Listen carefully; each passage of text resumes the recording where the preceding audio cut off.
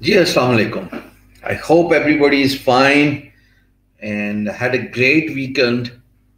I apologize for not coming on the weekend, but I was so tied up. Family, of course, comes first, and so therefore I did not schedule any video. Uh, I typically do a few hours in advance to tell you that that's the expected time I'll come. I was supposed to come at 9, our regular time. That's what our daily class time is.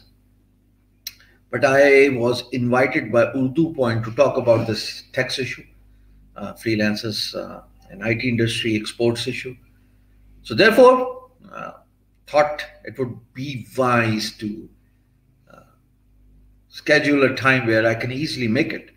9:45 was the best available time. Thank you, Prajwal, and thank you, everybody. Walaikum salam, everybody. So Monday and Tuesday, I initially thought we would be covering digital marketing. But I want to cover digital marketing when I'm mentally free. Because digital marketing requires a lot of creativity. It requires a lot of proactiveness and farsightedness. And if you lack any of these, the chances of you stepping up to the game nicely is a little difficult. Before we begin our class, I would request everybody to like the video, and this would help Facebook recommending this video to more people who are on platform right now. We spend a lot of time watching music and irrelevant videos, but it won't hurt a bit to get a premium information worth hundreds and thousands of dollars absolutely free. Blogging. Blogging falls in the criteria of passive income. Active income requires you to sit on your desk 24/7. It also means that you are in constant pursuit of finding clients that could pay you for your freelancing gig, for your work you do. Whereas in the case of blogging, could be written blogging or could be Instagram blogging, you are not required to sit on your desk all the time, right? It means that if you create a decent blog post, more on that later in this lecture, and if you learn how to grab the interest of your audience, you're giving yourselves an outside chance of not only engaging them to view your content, read it till end, but also perhaps convincing them, persuading them enough to share your content on their social media, among their social circles, with a call to action such as, hey, this is one good read. You may want to read it. Hey, this is one good read. Really loved reading it till end. A natural call to action brings in a lot of value to your blog, and that's how you grow organically.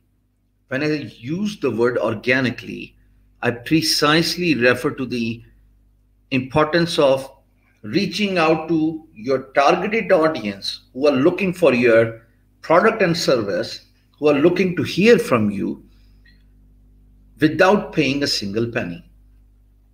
And linear, of course, is the other way around. But for now, we are going to discuss the organic approach.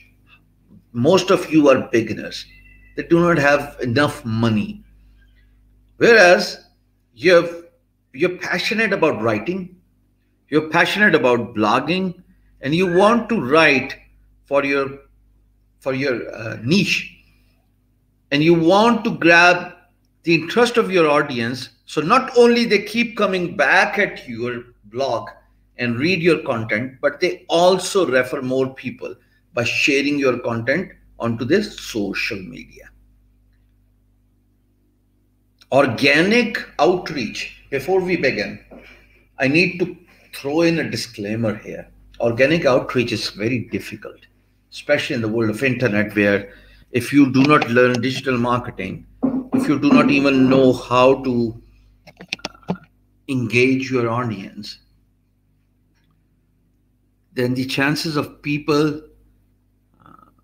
becoming your brand loyal are a little difficult. But if you do the baby steps right, if you follow what I'm about to teach you, at least you have a chance of not only creating a strong presence on the internet, but at the same time, you will get lots of loyal brand loyal users who will keep coming back to your blog. How does this happen? It could happen in one day. If you are as lucky as Dhananir, ये मैं हूं, ये मेरे दोस्त हैं और party हो रही है. Or if you're someone like Hisham Sarwar, who is a blog that has been out there for like 4 odd years, and all of a sudden I got into the limelight 6 months back because of few posts that touched the nerves and checked the pulse of the economy, gave a reality check to our government as well as to the younger people who wanted to make money on the internet. 4 good years. First 2 years were actually struggling period where I had to literally go through motions and not experience anything good in return. I did not make money. I did not have good viewership. I was dependent on someone else's content that I could put on my Facebook page as well as on my blog. And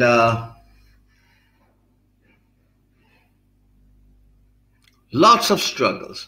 But then I realized that if I want to be different, then I've got to do something different. I just do not need to follow the crowd.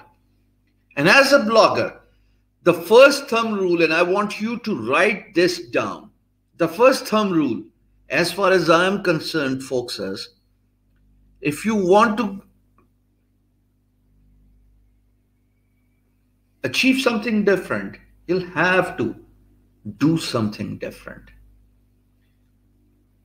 By doing something different, I predominantly refer to the importance of going unorthodox, doing unimaginable, and putting your thumb on a pulse that not only drives a narrative in a short as well as in a long run, but it also turns out to be an authority in that particular niche. So for example, when you talk about telcos in Pakistan, pro-Pakistani is a very prominent voice. When you talk about technology, techjuice.pk is a prominent voice.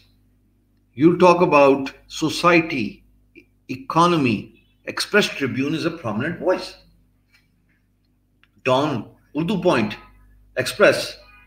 These blogs are not only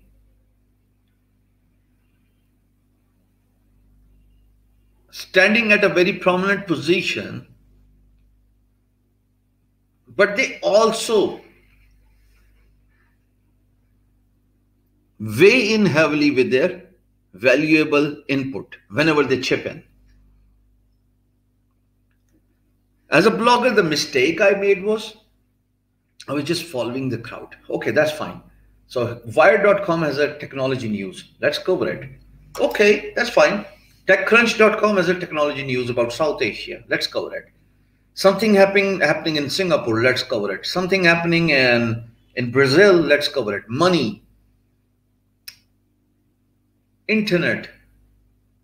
Only to find out that whatever I was doing, since I was just copying, pasting someone else's content, people were least bothered. So that's first thing I realized as a blogger when I stepped up to this blogging game. And the second thing I realized was, unless and until you talk about the problems that are local, you talk about the problems that identify the agony people are going through, unless and until you talk about the issues that are common man's issue in your society, in your community, because that's where you will eventually end up attracting audience, regardless of the number of audience. But at least to begin with, as a new blogger, since you write about something and then you share it on your social media, getting your blog indexed on Google is a long process,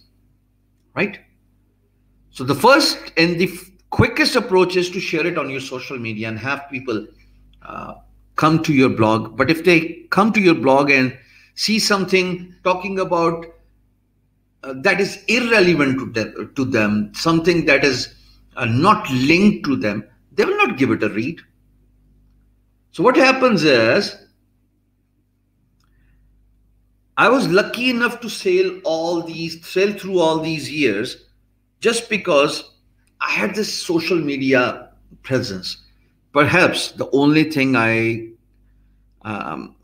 only thing that goes in my credit is my story as a freelancer that has made over $1 million in sales, was showcased in the Hall of Fame on Guru.com, was ranked as top seed on one of the world's largest freelance marketplace called Guru.com. So therefore, whatever I was doing somehow was brought to the forefront because of the narrative or a pre-notion I had built as a freelancer, or as a promising freelancer who has achieved something.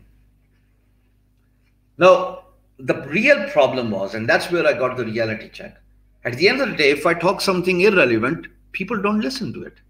If I talk something that does not resonate well with the thinking process of the real issues of the people, why would they even worry about reading the news of Singapore or China or let's say Malaysia for that matter? No offense intended, but talking about the local problems. So therefore, they have to be discussed by someone who is local and has got a good pulse at the helm of affairs. And then once I realized that I have to be different if I want to receive different results, I started talking about freelancing. I started talking about money. I started talking about economy. I started talking about the problems of internet. And all of a sudden, the single reality check, one-liner single reality check, helped me raise beingguru.com viewership to the next level. And that single liner was, are you struggling to make money online? If yes, come with me. I'll show you the way. And I still rely heavily on that single liner, because I believe you are as big as you challenge yourself. I believe that when you converse with the people around you, at least you are giving yourself a fair chance of having a conversation, because you're discussing common issues, you're discussing common problems, you're discussing the problems everybody's going through in day-to-day life. But if you talk about irrelevant topics and irrelevant issues, you can go at length and write hundreds and thousands of words, but unless and until you get ranked on Google.com, and then the content consumers who are actually looking for that particular content on Guru.com, on Yahoo.com, unless they search for your content, you're ranked well in top 10, and then they come onto your website, and then they read or skim through that article, and then they subscribe to your channel and you build your audience base. Unless that happens, your content is good for nothing. So my advice to all the bloggers out there who are attending these classes, focus on your one micro niche. What does this mean? Pakistan has got plenty of problems, and I say these plenty of problems are actually plenty of future opportunities. These opportunities will not only help you in making money if you solve the problems, but they will also open more gateways to more opportunities. That's how I cemented my place here as a social media influencer. Somebody asked me the other day, what do you do? And it took me a little while to actually come up with the right answer. And I still do not know the right answer because I've been doing an awful lot in my capacity. Hisham Sarwar is a freelancer. Everybody knows it. If you have attended my cohort last week, you have seen all the results of my freelancing journey. Hisham Sarwar is a blogger. He owns beangguru.com. Hisham Sarwar is a social media influencer. This guy's all over the place on Facebook, not only on his Facebook profile, but also on his Facebook pages. And I've got a few handful pages, cumulative value crossing over 1 million followers here. And then he's got this, prominent freelancing group where he spends a lot of his time. Hey, that's not just it. This is not it. He's also a YouTuber. As a matter of fact, he's got 2 YouTube channels. He's got a Urdu YouTube channel that has just hit 250K. So, feel free to throw your hearts in the comment section. And here he is about to touch 20K for his English channel. Also has got a couple of handy digital products. Sells one-to-one mentoring to the West. Sells ebooks on Amazon. My point here is, if I tell you, hey, do you want to learn all this? Come with me if you want to learn how to make multiple sources of income on the internet. By giving you a proof of what I have done in past or still doing, by showing you the actual results, I am convincing you to become my product. And you are my product. If you do not pay, you are a product. Because a new channel, English in language, absolutely, for some it's an alien language because they do not realize the importance of learning English coming from government schools and then as brought up in an environment where English is supposed to be literally, pun intended, alien language, and then they consuming all the content every single night speaks volume about the content they are consuming, right? If they're being educated, if they're being given a knowledge, and if they're being informed, not only by gaining that particular knowledge, they'll be able to exercise it practically and make money on the internet. But in the long run, who knows? They might just form their own companies. They might just empower more people to work for them. And that's how the whole process begins, from a single baby step. And I tell you, blogging could be one important baby step if you do it rightly, if you do it correctly, if you do it the way it is supposed to be done, not making the same mistakes I've done for the last 4 years. And then, I made amends, and I, took a pause and reassessed my reason of failures. And then I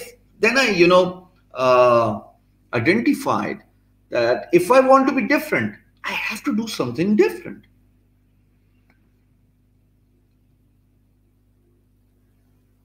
By identifying your blogging niche, focusing on the micro or the very, single approach, absolutely micro approach. By not sounding controversial in your content. At the end of the day, who knows, you end up grabbing an interest of the audience who are looking for your content. Everybody's got an audience, I tell you. Joe Biden had an audience. Donald Trump had an audience. Nawaz Sharif has an audience. Imran Khan has an audience. Everyone in this universe has an audience. Waqar Zaka has an audience. Hisham Sarwar has an audience. Junaid Akram has an audience. Tanveer Nadla has an audience. So it all gets down to you being positive enough to show up if you want to grab that audience. So micro niches, let me put you in a timeout first before I talk about micro niche. So for example, you talk about cooking, right? And then your specialty is barbecue steaks. You should talk about barbecue steaks, how to create finger licking good barbecue steaks. And then, you focus on the ingredients, you focus on the different recipes, you focus on the presentation, and the list goes on and on. Whereas cooking is a macro. I mean, it covers everything. I mean, you could cook a steak, or you could cook a meal, and the list goes, on. So micro niche means specifically focusing on one domain, one area of expertise, right? I don't use any hosting here. Being Guru 2.0 is on YouTube. I'm not sure you're asking here. Okay. So once you identify your niche, the next step is identify the keywords you can easily rank for when you write an article. Now that is the most important part. You need to pay, forget about, paying the money here. Just the attention for now would suffice.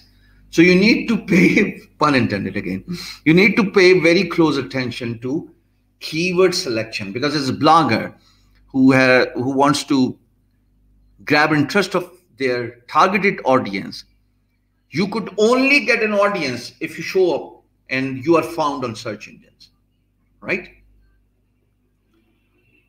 Thank you, Fatma. Fatma seems to be the only one who got the joke here.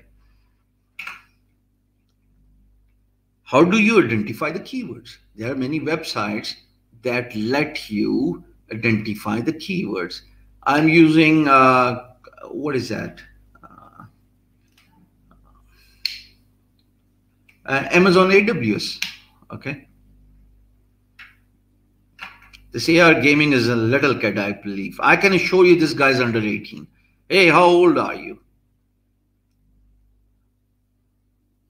Keyboard warriors, Hashem. We call it keyboard warriors, bro. Okay, back to the topic. So how do you identify your niche? How do you identify the keywords you want to rank for? How do you even know what keywords are competitive and what keywords are less competitive? I'm sure there must be a way to identify the keyword competition, and that's the subject for this discussion. If somehow you learn and pay close attention to what I'm about to teach you, if you learn how to identify less competitive keywords, you are about to game your blogging game. Now I'm going to share my screen here, and I'm going to take you to a little journey here. To begin with, first things first. Okay, I'm going to share my full screen. Why not share the full screen here? There you go. First things first, putting it on a full screen. That's my blog. It is called beingguru.com. If you have looked at the assignments, I have asked you in the past to read my different blog posts related to freelancing, related to Fiverr, and then rewrite those articles in your own words. We write about different topics daily. Some do good, some sort of struggle. For example, this one was written by me on Saturday. And look at this amazing result this particular blog post has received. 26 6.3K views. Now, to put things in counter perspective, if somebody is watching your content and reading through your different blog posts, higher number of viewership means if you have got your blog posts monetized, you are actually making money. So when a viewer reads your blog content, you make a money based on impressions per 1,000 impressions, or perhaps if the ad is good enough to be clickable, people click on the ad and the website owner makes money. So I created this blog post and it's still going viral. This new system I really hate of this AdSense of showing, ad in the middle. I don't know why does this happen? But anyways, there you go. It talks about having multiple sources of income, so that in case your primary source of income goes down, you have secondary source of income supplementing you and helping you make ends meet. It is very important. You can read it later, but the point I want to emphasize is this is an ad, AppSumo.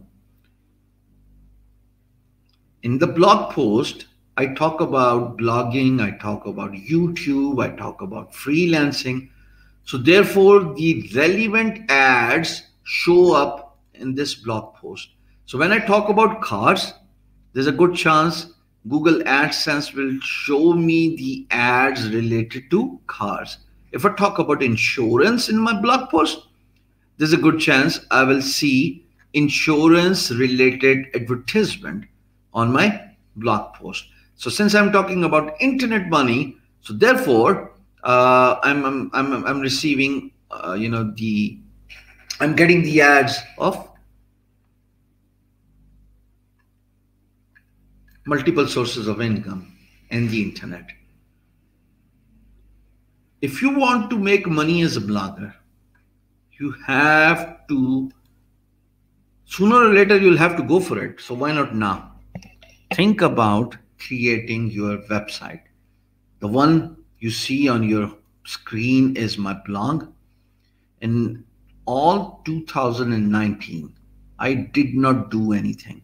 I did not do freelancing, and I just depend my whole 365 days. That's what I was doing all throughout the year. Blogging is a passive source of income. So you write a blog post, you go for a walk or a drive, spend time with your family. You do not have to sit on your desk 24/7. And again, at the end of the day, just like an automated business fetches you a good result. If you've got good viewership, your blog gives you good result. It gives you good money. And the result in the case of blogger is A, to have good viewership, and B, to make money. Google AdSense is one effective way of making money from your blog. You'll have to apply for Google AdSense. I'm going to discuss this tomorrow. The topic of my discussion today is keyword analysis, because if you understand the importance of analyzing your keyword, the job just gets easier. So before I begin, I'm going to come back on my screen, and I think we are good to go here. Now I want you to stop commenting because I'm not on my screen. You clearly see I am not on my screen. If you want to rank for I assume that you have identified niche of your blog. Once you have identified niche of your blog, the second step is to have a website. You can go to fiverr.com. You could go to workchest.com. That's a website I own. And go and post a project requesting that you need a blogger who could create a blog website for you. This is workchest.com, then there is fiverr.com, there's upwork.com. Competition on Upwork and guru.com would be relatively higher as compared to uh, Fiverr. On Workchest, you post project for free, and you get in a conversation with a freelancer you want to hire, or you could hire anybody around you. Maybe if you both live in the same city, that's fine. Uh, uh, the idea is to have a WordPress website. The reason why I say WordPress website is because my website is created in WordPress. I have hosted it on a cloud platform. It's a Amazon cloud, and since I get a lot of viewership, I get around 5 to 10,000 views every single day. So therefore, I mean, I cannot afford to host this website on a shared host, or a host that has got less bandwidth or less storage or less RAM, so that all I would need at the end of the day is people coming on my website and then they are unable to load my website and leaving my website. That would be the last thing I would ever need. So assumingly you have identified your niche, that's the first step. The second step is you have created your blog website. Now you need to write for your blog. On my blog post, and that's a mistake I made, I have literally tried to cover every single niche, even those niches that were irrelevant and should not have grabbed my attention. But I was so stupid in my early days to write and waste my energies, and only to find out that lots of my blog posts do not even rank on Google. If you want to be found on Google, the first thing you need to learn is to identify your competitor. You need to learn what people are searching for. As a blogger, this should be your first priority. Learn how to identify your competitor, and at the same time, learn what people are searching for. How do I identify my competitor? To begin with, the first thing is I have to search for something. So assumingly I am into freelancing, right? That's what I teach. For freelancing, when I type in this keyword on Google, and everybody uses Google, just like everybody loves Raymond. So when you search for the keyword freelancing, if I scroll all the way to the bottom, there you see these are the related searches people are searching for. I can also identify or know what people are searching for by clicking on the search text box and hitting space bar after my keyword. So there you go. I just pressed space bar and this shows me all the keywords people are searching for on Google. So again, there are two ways to identify what people are searching for. A, when you search for something, scroll all the way to the bottom and see related searches. And B, go back to the search bar and hit space button at the end of the keyword, and this will show you all the keywords people are searching for. So now we have established the importance of knowing and learning what people are searching for. We need to identify the competition for these particular keywords. All of these are our keywords. Since I am into freelancing, assumingly I want to open a blog that pivots around freelancing keyword. I want to cover freelancing as a micro niche, not as a macro. So perhaps maybe I want to cover freelancing in Pakistan. Maybe I want to cover freelancing in India, freelancing in South Asia. Why everybody should do freelancing? Maybe I should only cover on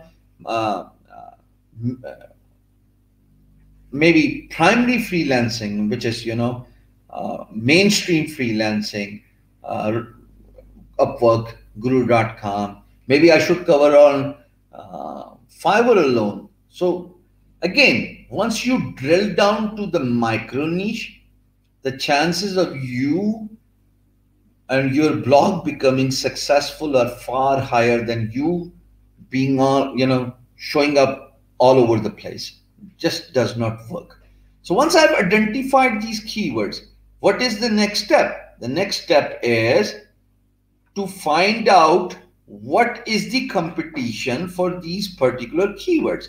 So I type in freelancing, and when I put the space bar, the first drop down I see is freelancing definition.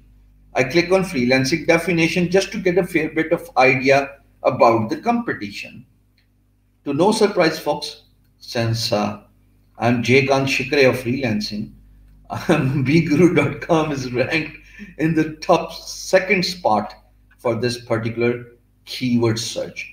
And I typically get around 50 to 100 keyword searches every single month for this keyword. So whenever people search for freelancing definition, they see BeingGuru.com in top 10 results. What you see here on the top is last 28 days, only 15 clicks. So people do not search for this particular keyword, right? And if I search freelance definition, since I am on the second page, people do not even go there. Now read between the lines. I want you to pay very close attention to this important factor. Secondary keyword, the first one was freelancing definition. Second is only freelance definition. And Google has ranked me, but in the second page of search results. The point I want to emphasize is nobody would ever go to the second page and search for your website. People usually search for a keyword. They quickly skim through the top 10 results, and this is it. Nobody would click the next button and find my website. So the goal here is, and you got to shoot for your goals here. Instead of spending time and writing for hours after hours without knowing your keywords and without identifying and analyzing your competitor, you are going to waste the first 3 years just like I wasted my first 3 years. Don't even go there. This is why I'm so pushy about emphasizing on 80-20 Pareto principle. 80% of your time should be spent before starting something, so that in the long run, only with 20% of efforts, you get 80% of results in return. Do the basics right. Go back to the drawing board. Make sure you know every single detail about your keyword, about your competitor you ever wanted to know, right? So how do you identify your competitor and how do you identify your keywords? One effective way is a website called Ubersuggest. So I copy freelance definition and I skim through before I go to Ubersuggest. I'll quickly browse through the websites here. So dictionary.com, okay, that's fine. BeingGuru.com, that's my website. Debitor.com, not sure who is this company. Then there's FlexJobs, and there is Merriam Webmaster, then there is Collins Dictionary, then there's your dictionary. So it seems like this is not a competitive keyword, at least in Pakistan.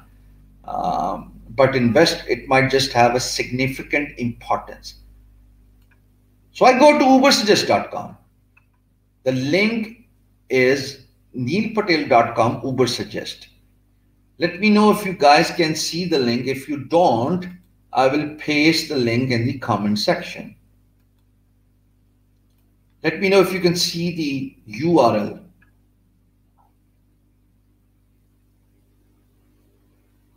Quickly, guys, quick.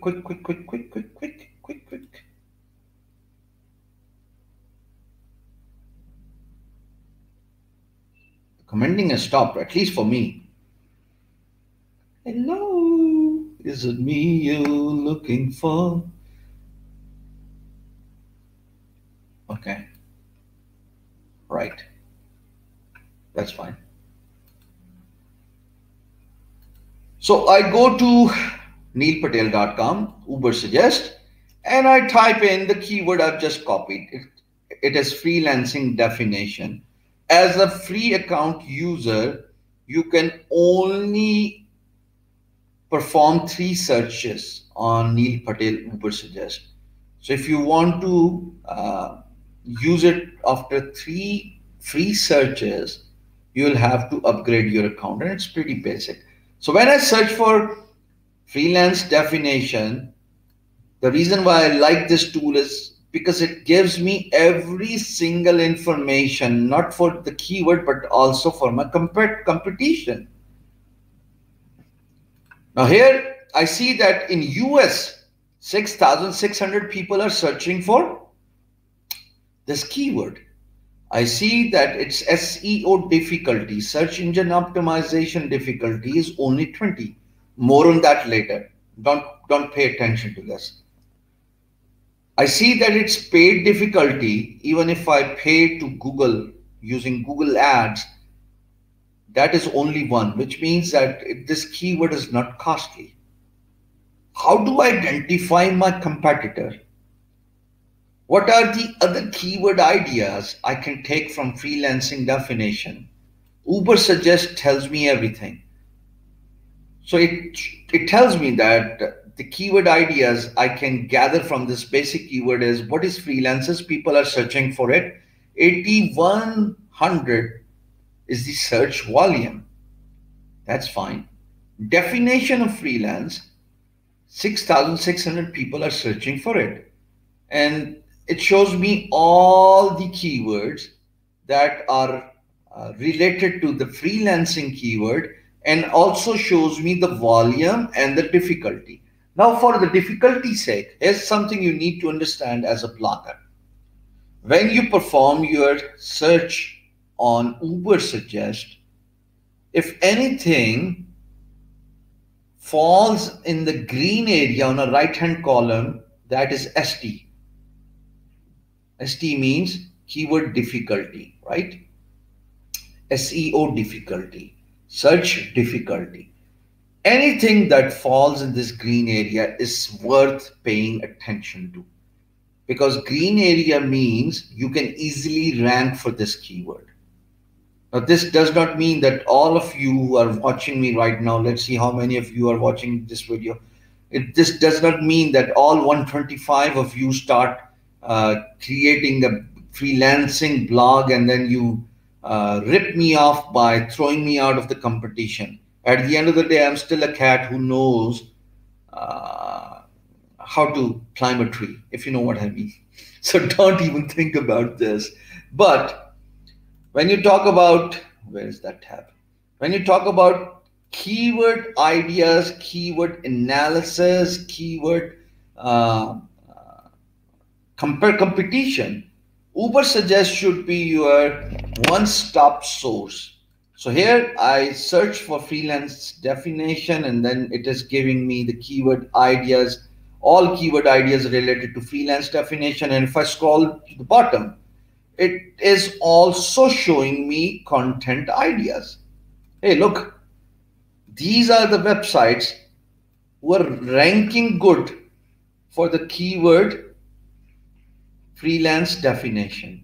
The gigforce.com, medium.com, shipshapePay.com, davewoods.co.uk. Not only it shows me content ideas, but it is also showing me social media shares. Since this does not seem to be a prominent keyword people search for, I mean 6,000 all over the world, that's fine. No, you know, that's not a big keyword. So therefore it is not even difficult to rank. But who would mind any bit of traffic on your blog for even non-competitive keywords? That's how you scale up your blog. And that's what I did all 2019 and 20. That's how I scaled up my blog. Once I identified that I have to be different. And this is how you become different. You become different by knowing your keywords. It is very hard to rank for the keywords that are very competitive. You become different when you know your competitors. I'll come to the competitors part in a second. So if you see these social media sharing numbers, these are pretty decent, absolutely decent. Now on the left hand side, the keyword analyzer also gives me keyword ideas. If I click on the keyword ideas, loading as we speak, there I see all the keywords Ubersuggest is telling me people are searching for these keywords on Google. What does it mean to freelance? Okay, fine enough. What is freelance reporter? And the list goes on and on. Many of them are actually, decent volume keywords. For example, what is freelancers? 8,100 goofs, or did I say goofs? I'm sorry. I wanted to say people.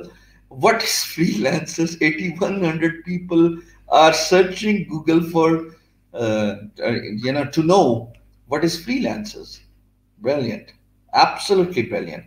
So since world is full of goose, let's see who is my competitor. On the left hand side, I see competitive analysis. On a competitive analysis, I click on traffic overview.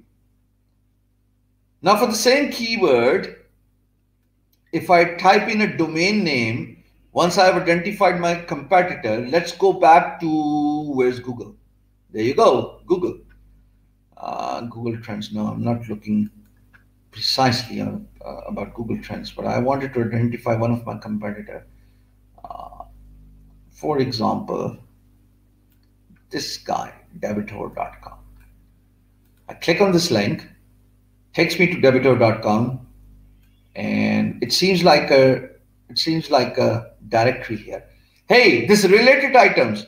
Can someone just remind me 20 minutes later to talk about the importance of related items? Another mistake I've made on my blog. You should not make this mistake. So I identify my keyword, my competitor as this website that's talking about freelancing, and then I go back to Ubersuggest.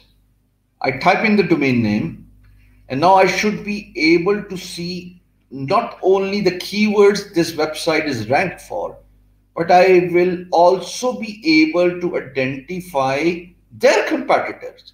How do I do it? So I type in their domain name, I click on the search result, loading as we speak, and it tells me that this website has 247,820 organic keywords ranked on Google alone. This website is big. This website is huge. They've got organic monthly traffic of 889. So if I get daily traffic between 5 to 10,000, even if I take it as 10,000 a day multiplied by 30 days in a month is 300K. So this website is thrice as big as beinguru.com. Then it is also showing me domain authority. I don't want to go and touch this domain authority in today's lecture. So I'm going to discuss this tomorrow. And then it talks about backlink. That's what we're going to discuss now. Backlinks mean similar websites that are into this relevant industry as you are. They link back to you. So how do they link back to you? If I go back to this website, there you see a link. So if they have given an outbound link, which means when I click on this link and it opens another website and a new pop-up tab, this means, let me see if I can come up and finally identify an outbound link here. Too much inbound linking. This seems like a directory here, and directory tend to rank better than the websites. Yeah, this is a directory. But anyways, who cares? Outbound link means that you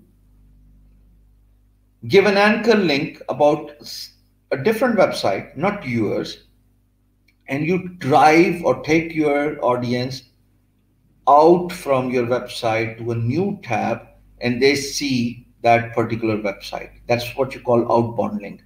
Inbound link, you drive the traffic inside your website. So all of these links are inbound. If I click on Sole Traders, it would take me inside debitor.com. So I still stay inside the website debitor.com. That's what you call inbound linking. So that's the difference between inbound and outbound linking. Now, the biggest thing here is, if we go back to Ubersuggest, how do we identify their traffic? How do we identify their keywords? To begin with, if I scroll down, it shows me all the pages ranked by country and the top pages. So liabilities, or what are liabilities, seems to be the major keyword they are ranking for. They seem to be ranking good for reimbursed expense as well. Freelancer, they are ranked at 3rd position and they typically get around 16,164 search volume searches for this particular keyword. They're ranked in US, they're ranked in India, they're ranked in other countries as well. SEO keywords, there you go, right? So these are the keywords they get the huge traffic on. They get a huge traffic on keyword reimbursement, liabilities, reimbursement, deferred taxes, freelancer. Wow, brilliant, right? And if I search for freelancer as a keyword, I'm sure this would be very difficult to rank. But just because they have been in business for a long period of time, they're getting the major keywords ranked as well. So if I click on keyword but traffic, what do I see here? Loading as we speak, huh?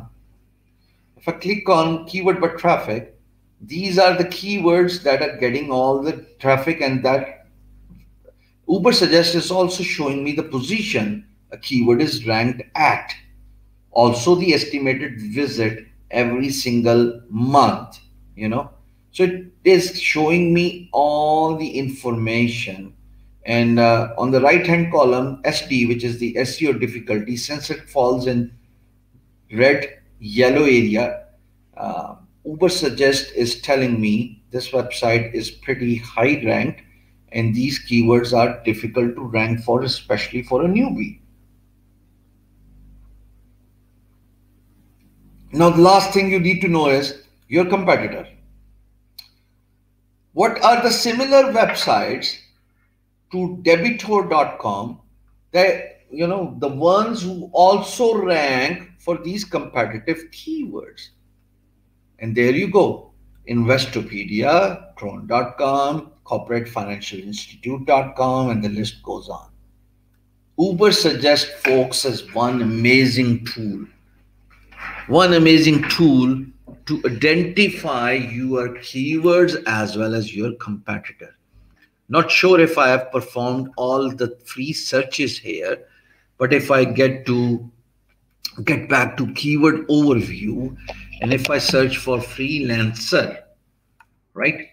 Let's see if I'm able to perform this search result, because I think I've ran out of the available quota. I'm good to go here. Now there you go. SEO difficulty is 7, which means I am unable to rank for this competitive keyword as a newbie, but that should not discourage me, because if I look at keyword ideas, surely I would be able to identify keywords that fall in the green area. And there you go. If you understand this part, you understand blogging in detail. So we have established that anything that falls in a red area of SD is hard to rank. So freelancer is a main keyword, very hard to rank. But when I talk about freelancing writing jobs, look at the volume. 27,000 people search for freelance writing job.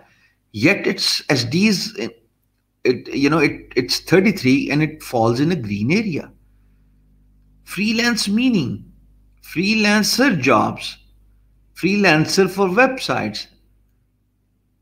There are so many keywords that have got good search volume, and yet they fall in the green area of SEO difficulty. These are the keywords I need to focus on. So as a blogger, what are you supposed to do? You start selecting these keywords that fall in a green area. So I'll select this one, and then this keyword freelance meaning. Freelancer for website also falls in a green area. Freelancer work, freelancer.com. This comes to me as a surprise that freelancer.com actually falls in a green area. Freelancer online jobs, freelancer game. I don't want to write about freelancer game, even though it's a pretty decent search volume every single month, 2,900 precisely. But not my circus, not my monkeys. Freelance web developer, that does not fall in green area, so I'm not going to go for that particular keyword. And by manually going through these different keywords and clicking on the checkbox, I export my list to CSV. There you go.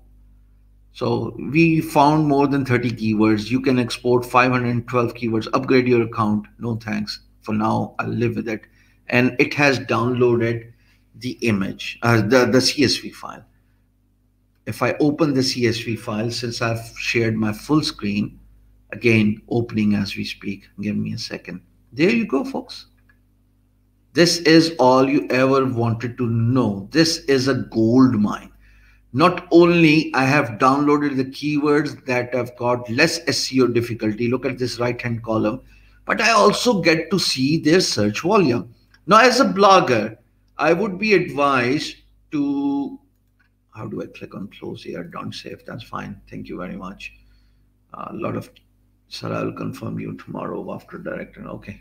I look forward to your response here. Now, how do I go back to my screen? There you go. That's how I come back to my screen. So this is how you identify your keyword. This is how you identify your competitor. Now that's just the first step. You want to counter check it with another tool. That another tool is Ahrefs, right? Now let me come back on the screen to just recap the process here before I go back and share my screen again. Look, if you want to do blogging, if you want to learn how to be searched, how to be found for your business related keywords, there are two ways to do it. A, you play blindfoldly, which means that you do not identify your keywords, you do not identify your competitor, and then you start writing about something only to find out that you have wasted hours after hours in writing about something that was A, people were not searching for, B, it is hard to rank because it is very competitive. Now, that mistake would only cost you your time, nothing else, because in a return, do not expect anything. You are not going to get ranked for your business related keywords. You are not going to outsmart and outthrow your competitors. In contrast, more logical and the best way of doing blogging or starting blogging is identify your keywords first and then know your competitors. Once you identify your keywords and once you know your competitor, just like the way I showed you, copy all those keywords and then start writing your blog post focusing on those keywords. But make sure when you write, do not focus on keyword stuffing. What does keyword stuffing means? Keyword stuffing means that assumingly the keyword we want to rank for and we are writing an article for is freelancing definition. Now, you would be stupid if you start keyword stuffing. Freelancing definition, for example, freelancing definition is very important to know because many people today struggle about knowing the meaning of freelance definition. But let me tell you what is freelance definition. Freelance definition is something 6,000 people search for on the internet, but not many understand the meaning of freelance meaning. In this blog post, if you read all the way till end, I will tell you the real meaning of freelance meaning. So, are you interested in knowing the real meaning of freelance meaning? Let's get started. Hey, thank you for reading this far. Let's take a deep look at now. What am I doing here? I actually started, narrating the whole keyword stuffing story. But keyword stuffing actually is very dangerous because Google identifies you as a spammer, and not only they blacklist your website, but there's a zero chance, absolutely 0% chance that you will get ranked. This brings me to the second question, a logical question. Dr. Asma has just asked it. Thank you for stealing the words here. How many keywords should be included in one blog post? My gut feeling and the experience says not more than 3. There's a way you know what? The best way to rank for a keyword is to write in depth about the topic. If I share my screen again, and if I talk about writing in depth, let's just take Ubersuggest for an example. So I've shared my screen here. There we go, full screen. I go to Google, and there we go. And I search for digital marketing. I want you to pay very close attention to this topic. This is very competitive niche, keyword marketing. If I scroll a little down, I come across Neil Patel's website, Digital Marketing Made Simple. One begins to wonder, what has he done extraordinary that has let him, or given him a chance to rank for his business related keywords? And the answer is simple. You land on his blog and you scroll all the way to the bottom. You see a good blog post has images. It builds a story. It engages the audience all the way to read till end. It talks about explaining the topic. Again, the images, perhaps a video somewhere. A good blog post not only covers a topic in detail, but it also includes related pictures, builds a narrative, covers a story, builds a story, and then tries to grab the interest of the audience so that they spend a lot of time in reading your blog post. Now, since there are pictures, since there are, infographics, I'm sure there's a story being narrated here about digital marketing, about the proofs, about the types of digital marketing, and then one is inclined, absolutely inclined to read all the way to the bottom. There you go. So what do we establish here? A good blog post covers everything in detail. B, a good blog post also tries to engage its audience. And the only way you engage your audience is, imagine if I was reading this blog post without an image, without a single image, right? This would have been very boring.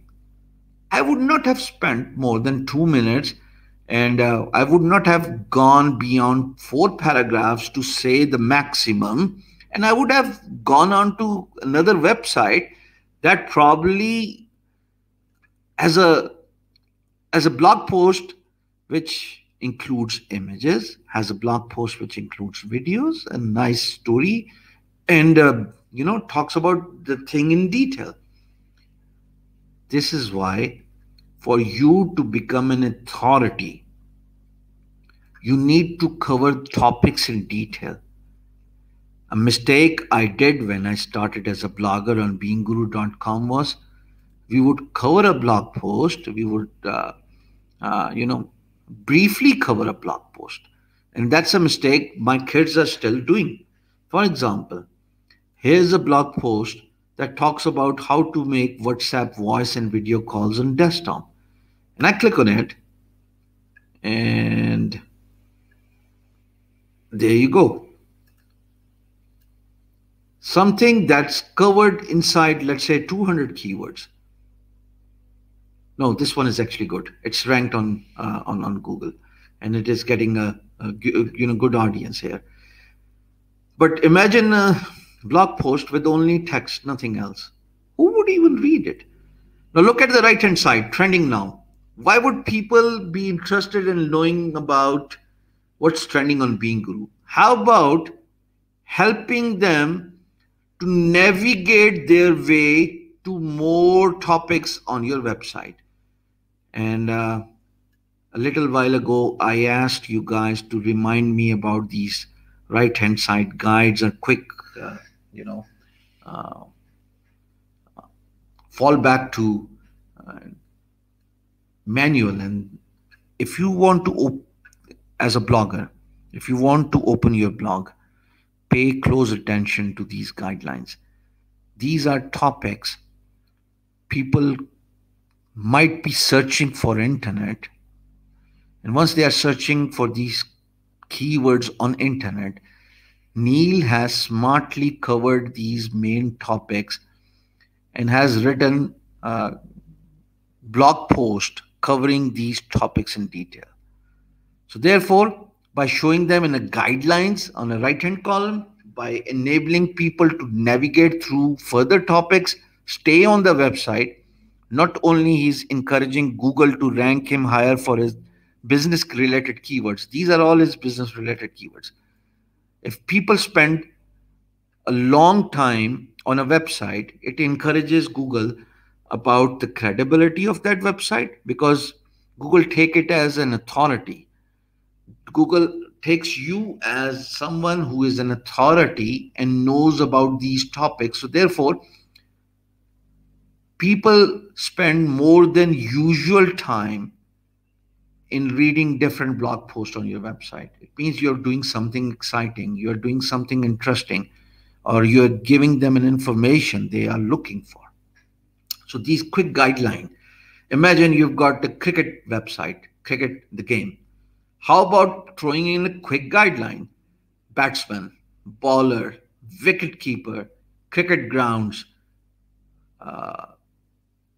world records, World Cups, and the list goes on and on. The chances of your website getting ranked because you have covered every topic in detail and then you have enabled your visitors to navigate through different topics easily without leaving your website. This says a volume about who you are as a blogger. So if I click on digital marketing for a discussion's sake, there you go. I come back to this main page. What happens if I click on, let's say, SEO? It takes me to what is SEO. The URL also plays an instrumental role in ranking of your website. The URL needs to include the keyword people are searching for. So SEO is a keyword. What is SEO as a keyword? Neil has included this keyword in the URL, in the domain name, in the domain link, as well as he has written a detailed blog post covering, Star Wars, covering this particular topic. And that's not about it. As a matter of fact, he has also embedded his YouTube videos. So if I play this YouTube video and he's giving me a chance to go directly to his YouTube channel. If I click on this YouTube icon, I land directly onto Neil Patel's YouTube channel. That's how you scale your business, 2 in 1 shot. You know what the good news is?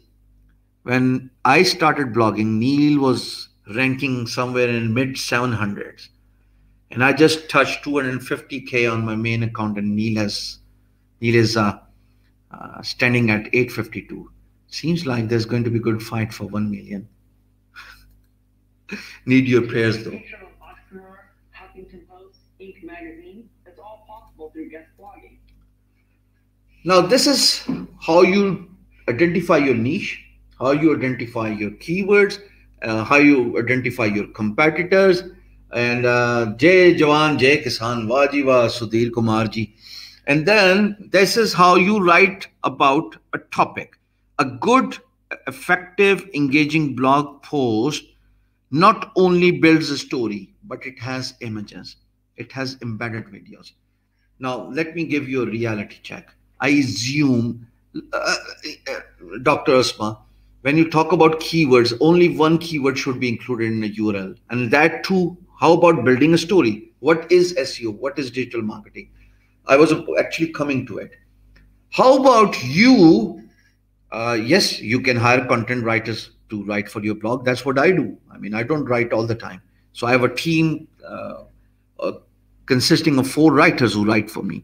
Now, before I forget, I want you to go to youtube.com and search for digital marketing. Please do it right now. I'll stay on camera because this is going to be one interesting exercise here. I want you to go to youtube.com and search for digital marketing, assumingly you are from Pakistan. And if you are from India, even, search for freelancing, search for blogging. In air gaming, you are still stuck on hosting, mate.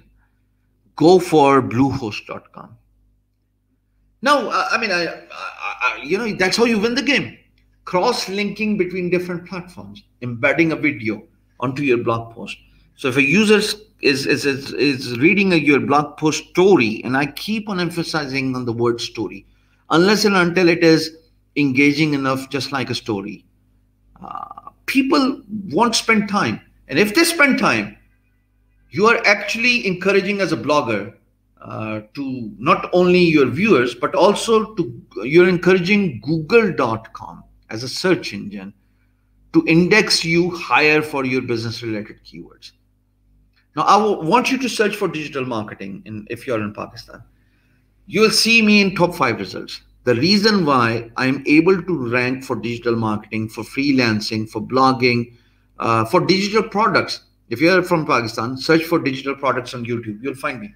You'll find my main channel, not this one. The point is, by cross-linking between apps, by writing a lot of content about that particular niche, you are giving yourselves a fair chance of getting ranked. When I search for, if I take you to Google, there you go. Share screen again. There you go. So if I take you back to, let's say, Neil Patel's website, and I search for digital marketing on Google, let's see what do we get here. Images on the top. Sometimes it shows videos. Sometimes it does not show you the videos. So if I click on the videos icon, videos tab, the third on the right, and I don't see myself here. So I go for freelancing on Google right now.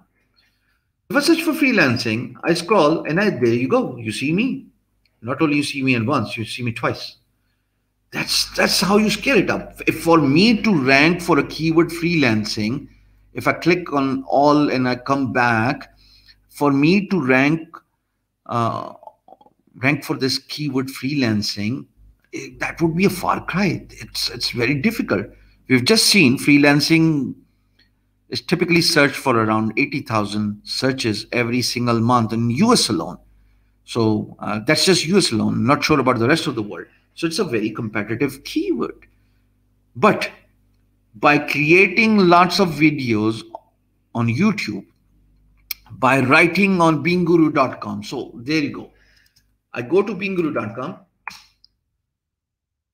I move my mouse over the tab freelancing. There you go. And I click on it.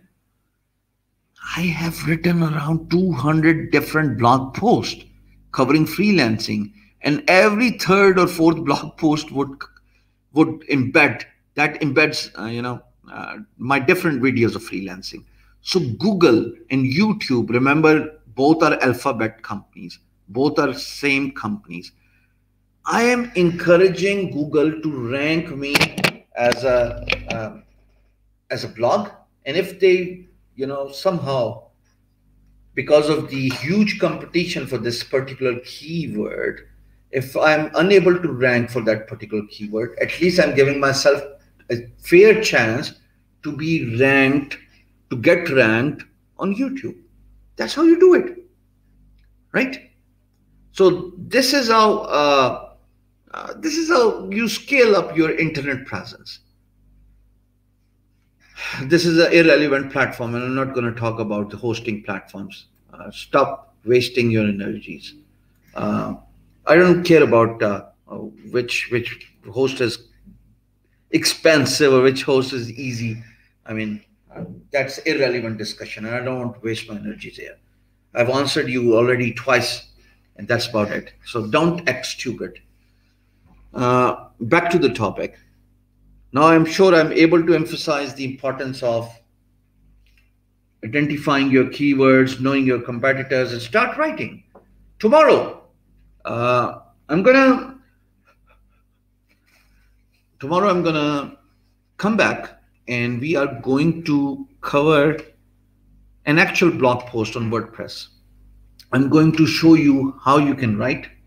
I have not selected 20 lucky winners. I intend to do it by weekend, hopefully.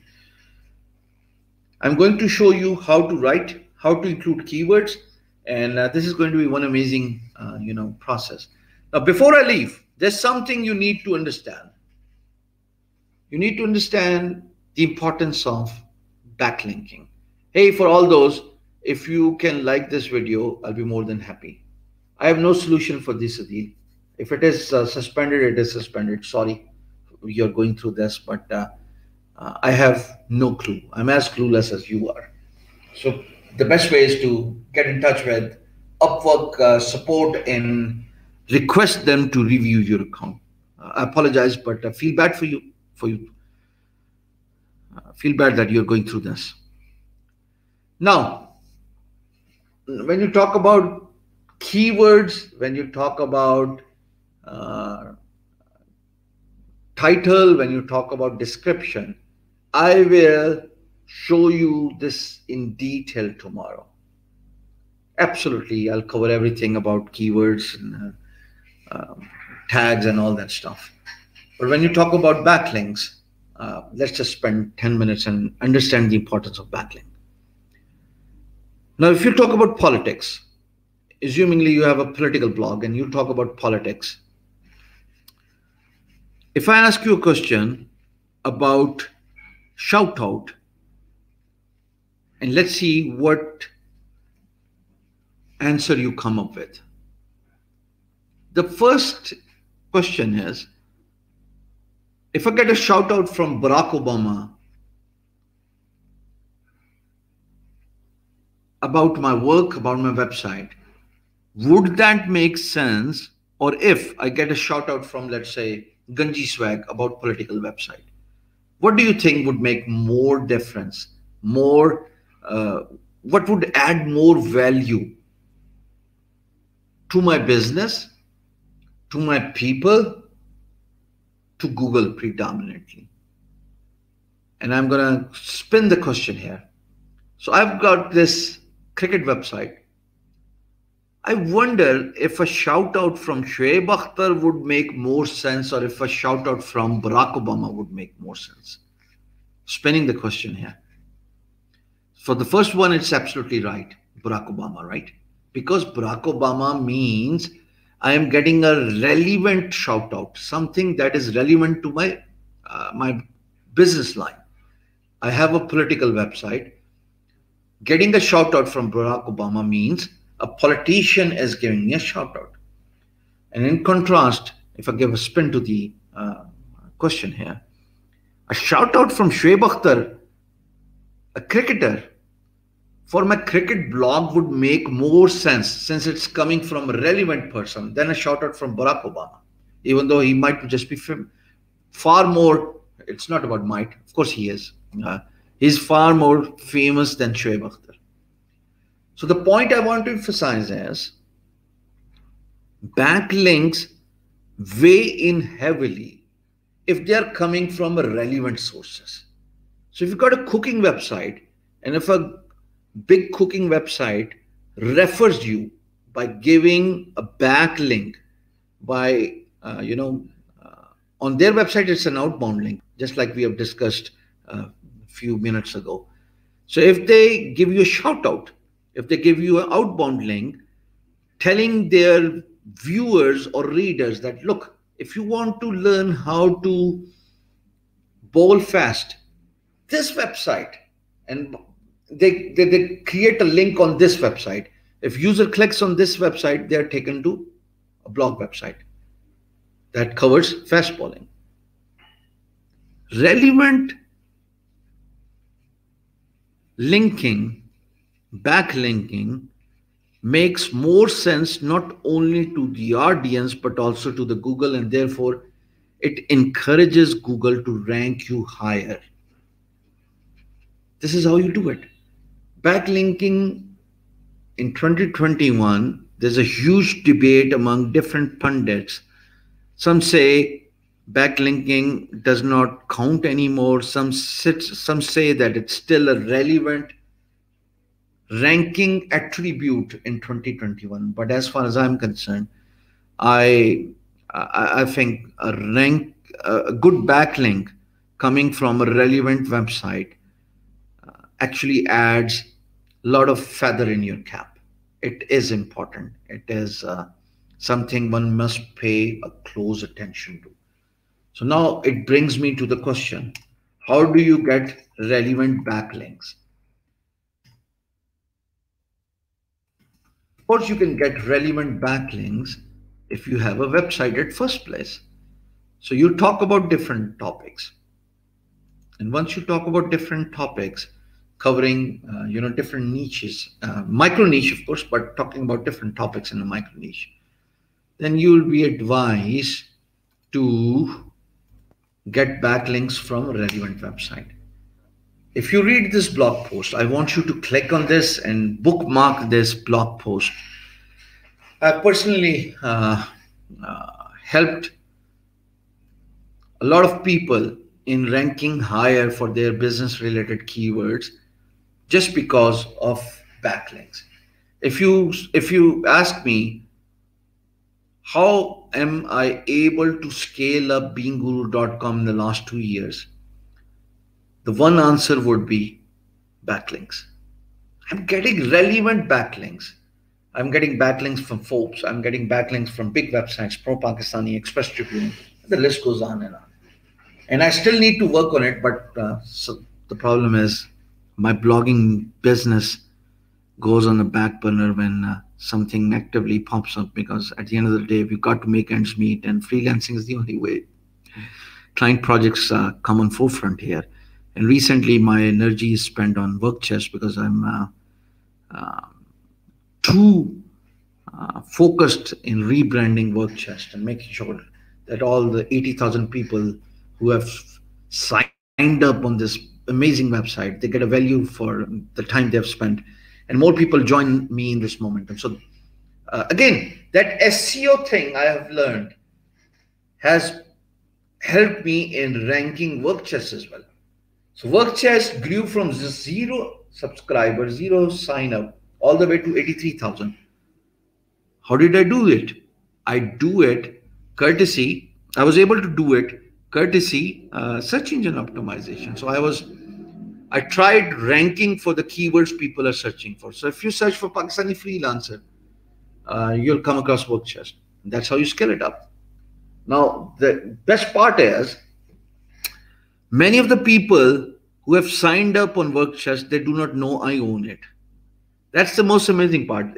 I experienced this on beingguru.com as well. So there was a seminar and I showed up and I said, okay, hey guys, I'm Shyam Sarwar, I'm a freelancer. And in the middle of the conversation, I talk about beingguru.com.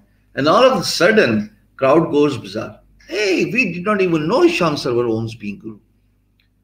I'm sure this must have come as a surprise to most of you watching this stream as well, because the way I have branded BeingGuru and WorkChest as independent of Shyam Sarwar. So therefore, somewhere down the road, everybody will begin to realize that that's me behind the gun. And, personal branding probably weighs in a long way. And at some point of time, I'm thinking about doing this. So backlinking, Google does not blocks you if you are backlinking. It is actually one important way of scaling up your blog. Go for it. So if you click on this blog link I've just given you, just paste the link again. There you go. Go through these different websites, identify your niche. 6 months, Dr. Asma. This is why, you were in cohort 1, you missed cohort 2, you were in cohort 1. And if I were you, I would have made all the efforts. It's the same education everybody got in cohort 1, probably a little better, of course, because I'm learning how to, teach better. I hope I'm doing justice to my teaching here. But I've learned how to, instruct in a more effective way. But as far as the information is concerned, the knowledge is concerned, it's pretty much the same. Now, folks, I want you to go to, after backlinks, I want you to go to the description of this video. And as an assignment, I want you to go through these 2 blog links, read it, and rewrite it in your own words. And then, of course, submit your assignments in the closed group. Now you understand the exercise I was trying to do from the day one. I was trying to form a habit of writing in you. In the long run, I tell you, blogging is not only one effective way of making passive income, but at the end of the day, you never know. It might just become your primary gig as well. Because if your blog kicks off, you're all for money. I mean, when I say you're all for money, let me show you something. Let me take you to my gmail.com. Give me a second.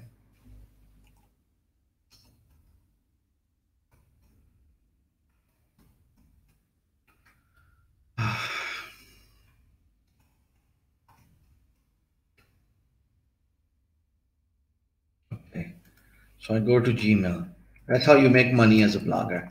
So you make money as a blogger, you make money through Google AdSense program, and then you also make money through advertisements. I'm going to share my screen with you. Let's give you a little surprise here. Share screen, share screen, share screen, Chrome tab.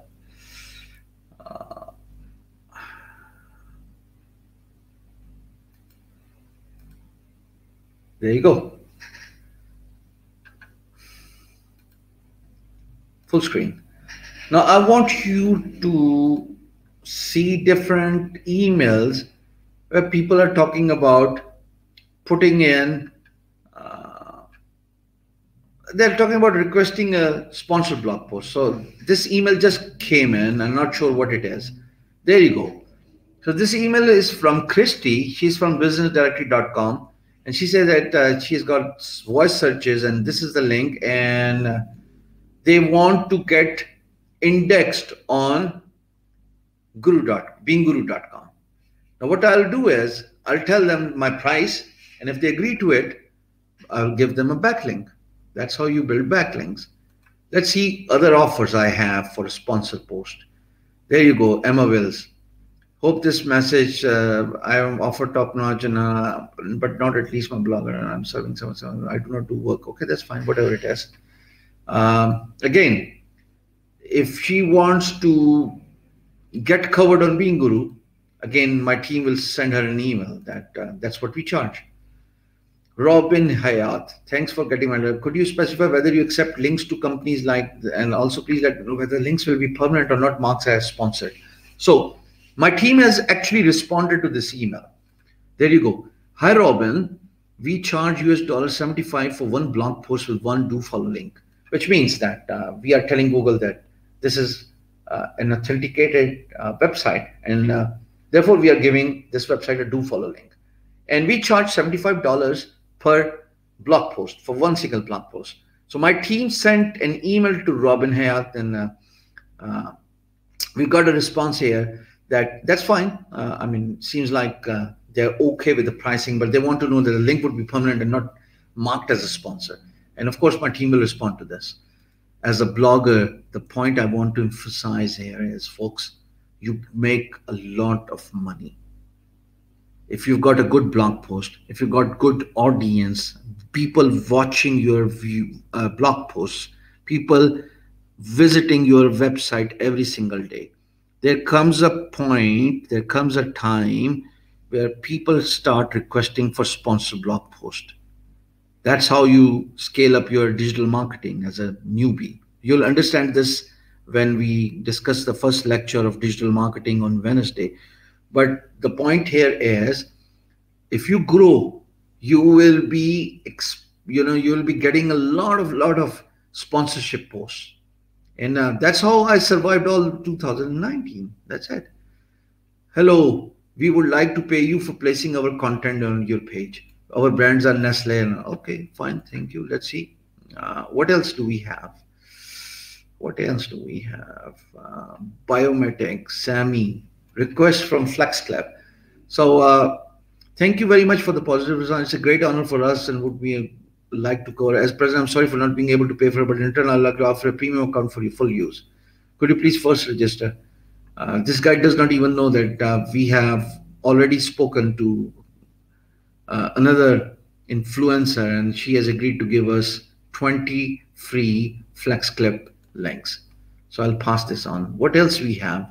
Richard. So Richard says, now take a look. 75 is out of my budget. How about link insertion? What's the fee to simply place a permanent do follow link? And my team would probably respond. I assume they will charge him around $35 for placing a link in an existing blog post. Still a win-win business at the end of the day.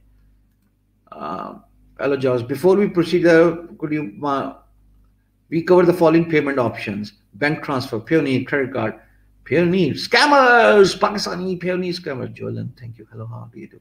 Okay, I apologize. Just forgot that I'm live. Anyways, what offer did we throw to Jovi? And it's still the same, $75 for blog post. And the list goes on and on. Coming back on screen. If you grow your brand as a blog, not only you'll be making money through Google AdSense, but at the end of the day, you'll be getting a lot of sponsorship offers. That's how influencers make money. And this is why I want you to pay close attention to blogging.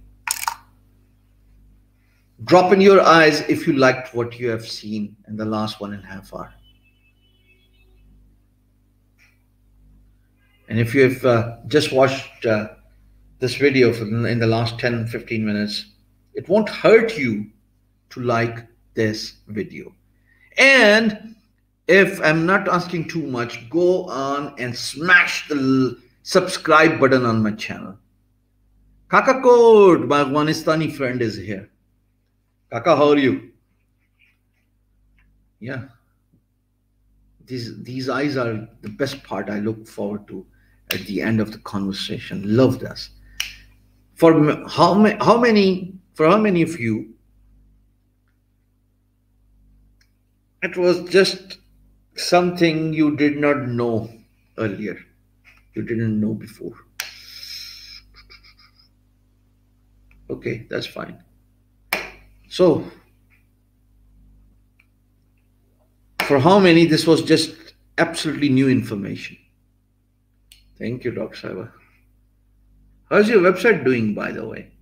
I see you're getting a lot of visitors on your website from social media, but I wonder if the keywords are beginning to rank on Google. Yeah, I mean, I try to cover everything in depth, in detail. Where is give up? I don't know what is give up. And if you ask this again, I'm gonna temporarily put you off. I love the way you teach in GFX Mentor. Thank you. By the way, hey, here's an interesting question. How many of you know that I have an Urdu channel as well? Or, okay, not so much. So Rafi seems to disagree with what he has learned. Maybe he has learned this earlier as well. So tell about Google keyword research. That's what perhaps you joined the stream late. You joined it late, but I've discussed everything in detail. Oh, so you do not even know that I have an Urdu channel as well. Wow, that's interesting. Go and search Hisham Server. Wonderful, wonderful, wonderful. So this is it. This is it for this lecture. Tomorrow we are going to cover, let's see, what do we have on table here. I'm going to create a blog post for you. I'm going to show you the importance of putting in the keywords in your blog post, in your title, tags, description, and then I'm going to talk about event blogging and then affiliate blogging. So that's the agenda for tomorrow. And then, of course, Google AdSense. So tomorrow is event blogging, AdSense, affiliate blogging,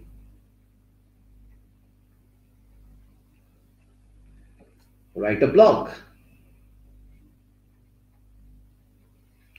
Okay, that's fine. Amazon affiliate blogging. Let's see what we can cover here. Tuesday it is, tomorrow. And then, by the way, I should be live at the same time, not 9:45, 9 p.m. Pakistan Standard Time. So I'll schedule the video in advance and you'll be able to identify the time difference. I want you to like this video because this helps me as a content creator. It helps me in telling YouTube that people are liking my content.